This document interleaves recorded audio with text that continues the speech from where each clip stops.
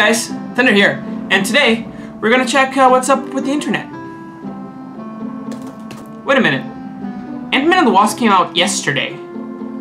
I got nothing to do today. I was going to film a video about things on the internet. Maybe we should go see the movie, right? Yeah, let's go.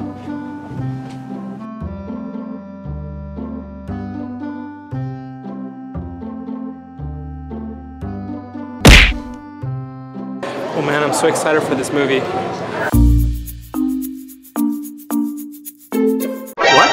What? August 31st? Why is this movie coming out so late in Japan? Why English movies take so long to come out in Japan? Maybe I should go and ask some people about it.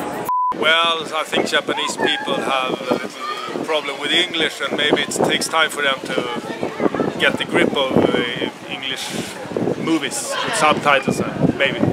日本人の声優さんを見つけて、で日本語訳して字幕も作ってで録音して、でその前にもう許可を取らないといけないから、それですごい時間がかかるのかなって思います。 Okay, so I think it just takes a lot of time for movies to actually have a translation from English into Japanese, which I know is it's a little bit unfair because movies take 3 to 4 months longer than they do here, so. Everyone that I interviewed today told me that it's probably because it takes too long to translate, too long to adapt. But I don't think so. I don't agree with that. And here's why. Number 1. Solo: A Star Wars Story premiered in North America on May 25th, which is not only an important date because it's the day Star Wars was born 41 years ago, but also the birthday of a very handsome guy. Solo was released in Japan almost a month later, but then, what was released on May 25th here? If we look at the releases that day, we see 2 foreign movies and 4 Japanese movies. One of them being A Wonderful Family. And this movie I'm going to be using for my point. On that weekend, Solo was the #1 movie in North America. But in Japan, the story was different. You had Detective Conan, the latest movie, in #1 because, you know, it's Conan. It's a big movie. But in second place, we have What a Wonderful Family, which premiered on May 25th. Oh, but Thunder, the movie just came out this week. It's normal for it to be out top 5. True, but let's look at the following couple of weeks. The top 10 is largely composed of Japanese movies. Then, when Solo premiered, it immediately became #1, and to the time of this recording, it's still on top 5. The reality is, Hollywood movies are as popular here as they are in North America. But at the same time, Japan also has an incredibly big movie industry that caters pretty much only to Japanese viewers. Look, we all know that these movies aren't cheap to make, and they largely depend on people going to the theaters to watch them. So when big Japanese movies are about to come out, you don't want them competing with Star Wars. Because honestly, not even Hollywood movies want to compete against Star Wars. Which brings me to Number 2.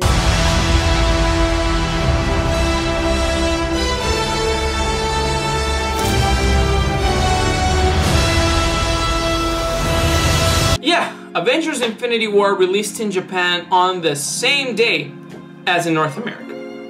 And if you look on the opposite side of the spectrum, we have movies like Kick-Ass 2, which released 5 months later. Heck, the first one wasn't even released in theaters. If the reason why movies take so long to come out in Japan is because of translation and localization, shouldn't they all come late? Or, at the very least, within the same amount of delay? To further drive my point, I'll need you guys to believe a personal story. When I was younger and still lived in Brazil, my dream was to be a voice actor. I did quite a lot of fan dubbings. Oi! Malditos! Não bloqueia a porta! Had contact with a lot of people from the industry. Now that I think of it, they could all be just creeps posing as voice actors.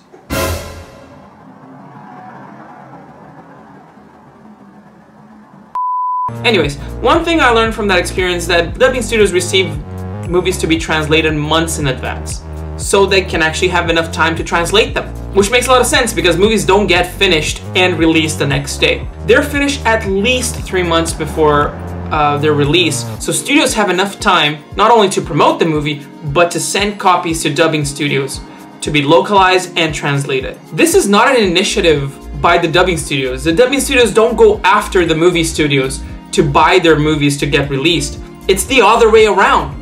Why? Because the movie studios want their movies on as many countries as possible, so as many people can see it, and thus they make even more money.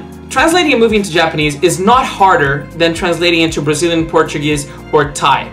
Yet, the same movie gets released first in Brazil and Thailand, then Japan. What I'm trying to say is, the reason why movies come out so late in Japan is not because they have a hard time translating and localizing them, but because they want to prioritize their local movies and therefore protect their own industry. It is an approach that clearly works, since we have 2 new Japanese movies coming out basically every week. But it just sucks for people like me that want to go see Ant-Man and the Wasp and have to wait a month and a half to see it. So that's it for me today, guys. I hope you liked this video. It's a new format that I'm trying to do on the channel, something that I really wanted to do, which is more investigative, more text-based, script-based videos. So I hope you like it. Let me know if you agree with my opinion or if you agree with the people that I interviewed. I also would like to thank the people that I interviewed for taking the time to talk to me and have a camera pointed at you, despite this channel not being that big. But yeah, if you like this video, don't forget to like and comment and subscribe. You know the deal. I see you guys in the next video, and bye-bye.